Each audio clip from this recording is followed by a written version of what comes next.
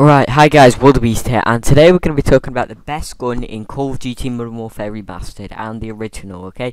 It's because they're both pretty much the same. And as you probably know, the M16 is a very good gun.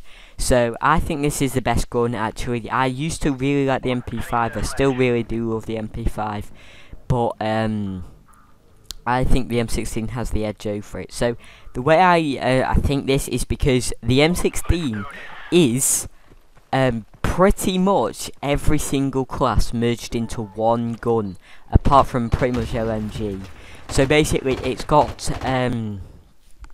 it's an assault rifle, obviously because it performs like an assault rifle, so it's burst. So it's the best assault rifle because it beats every single assault rifle. Then it's an SMG if you have stopping power and deep impact. It's always a one burst kill straight at the beginning. So say you come run up to someone with, say, the MP5, if you shot them first they would die, even though the MP5 should have the edge in close quarter gunfights, but it doesn't. So the M16 is better than it is a SMG, so it's the best SMG. Sniper rifles, it can still one burst people at pretty much any range, so this does the exact same job as any sniper rifle, and it will sometimes hit marker, but as would any sniper, so it's the best sniper rifle in the game.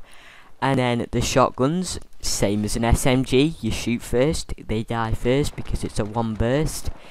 And LMGs, you can't really call it an LMG because it's not got a lot of ammo, but it's still got 38 bullets of ammo, and it'll be better than any of these anyway. So there you go, guys. That just shows how good the M16 is. Now, it is really annoying, the M16, guys. You've got to admit, it is extremely annoying because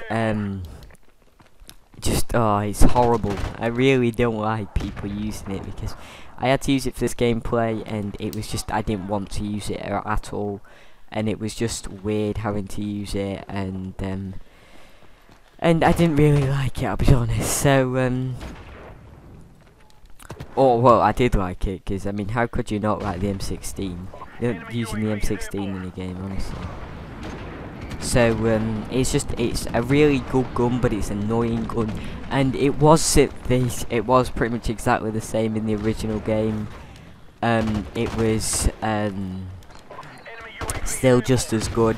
I'd say the original one was a little bit better, actually. It just seems to perform a little bit better in the original game, that is. And yeah, COD 4 Remastered now is just a joke, basically, because they've changed it, and you can barely even compare it to the original game now. There's so much different about it in bad ways and everything. The good thing is that they are fixing collaterals, which is really good because I really want some for my montage, but it's not going to give me any because I can't get any, so it's always a bit annoying, that. But yeah, it's vacant, as you'd expect, because it's either bog or vacant. Very variety map pack.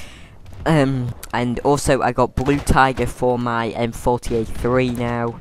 I'm on 82 headshots at the moment now, and I'm hoping to get Red Tiger.